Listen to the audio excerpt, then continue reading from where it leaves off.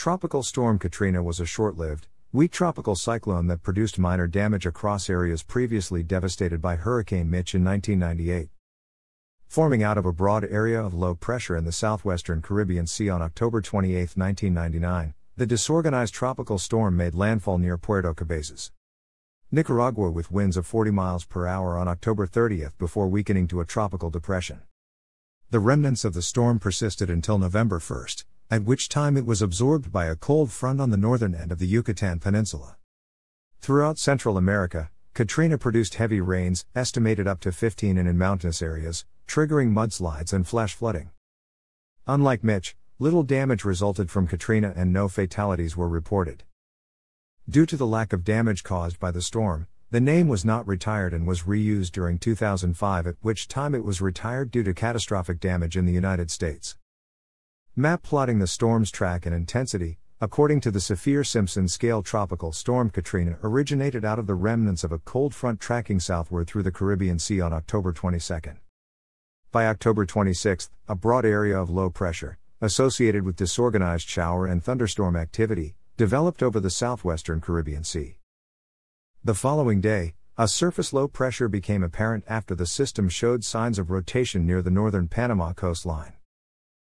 On October 28, a Hurricane Hunter flight into the circulation revealed a well-defined low-pressure system and resulting in the system being declared Tropical Depression 15 while situated roughly 175 miles east of Bluefields, Nicaragua.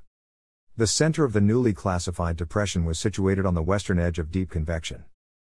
The depression tracked slowly towards the northeast in response to the mid-level flow it was embedded within. By the morning of October 29, a tropical wave, tracking towards the west, began to interact with the depression and leading to forecasters discussing a possible merger of the two systems. An upper-level anticyclone over the eastern Caribbean produced significant wind shear over the depression, preventing the center from moving under the deep convection. However, a large convective banding feature developed to the north of the system. Several hours later, Hurricane Hunters flew through the storm and recorded surface winds of 40 miles per hour and a barometric pressure of 999 mbar, leading to the upgrade of the depression to a tropical storm. At this time, the storm received the name Katrina and peaked in intensity. By 0000 on October 30, the center of Katrina made landfall near Puerto Cabezas, Nicaragua at peak intensity. Within 3 hours, the storm weakened to a depression due to interaction with the mountains of Nicaragua, and convection was limited to a small area on the western side of the center of circulation. Katrina continued to track over Central America for most of October 30 and began to accelerate. Roughly 24 hours after landfall, the depression moved back over water, in the Gulf of Honduras. However, by this time, there was no convection remaining around the system. The acceleration of the storm was due to a regeneration of the low-level circulation northward. Due to unfavorable conditions, the weakened system failed to regenerate convection before moving back over land near the northern Belize-Mexico border. Around this time, forecasters reported that the depression would re-intensify once in the Gulf of Mexico before transitioning into an extratropical cyclone.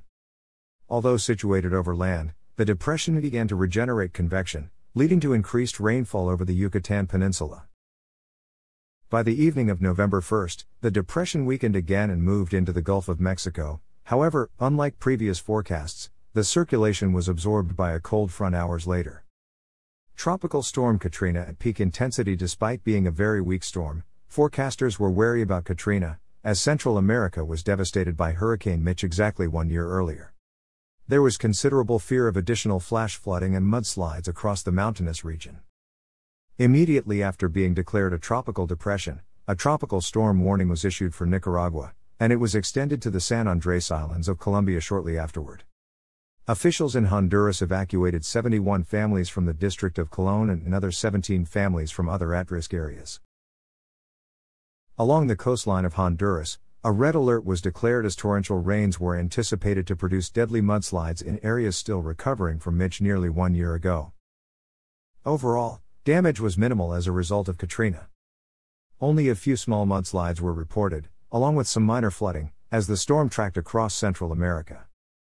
It was estimated that between 10 and 15 inches of rain fell across parts of the region as a result of Katrina, with one report of 3.58 inches in 6 hours from the island of San Andrés east of Nicaragua. Roughly 1,200 people were evacuated to emergency shelters in Honduras due to flooding. At least 5 bridges sustained damage, and the cities of Toco and Trujillo were isolated as the Aguan and Salini rivers overflowed their banks. The water pipes recently constructed after being destroyed by Hurricane Mitch, worth HNL 170,000, were once again destroyed by Katrina. The most severely affected area in Honduras was the Valle del Aguan. Rainfall from Tropical Storm Katrina in Mexico between October 30 and November 1. The remnants of Katrina produced widespread moderate rainfall across the Yucatán Peninsula, peaking at 6.32 in Cunduacan. Moisture from the remnants of the storm enhanced rainfall across southern Florida in association with the cold front that absorbed the system. Already saturated by previous rains, the National Weather Service issued flood watches for the region as torrential rains were expected to fall in relation to the system. Following the storm, the United Nations deployed field assessment teams to survey the damage caused by Katrina. The International Organization for Migration helped relocate affected families and construct at least 300 new residences for victims of Katrina and Hurricane Mitch the year prior. The Pan American Health Organization also deployed assessment teams to survey the area for the possibility of post-storm diseases. Due to the lack of any significant damage, the name Katrina was not retired and was reused in the 2005 season. However, due to the catastrophic damage caused by the storm, it was retired in 2006 and was replaced with the name Katya. Thanks for watching.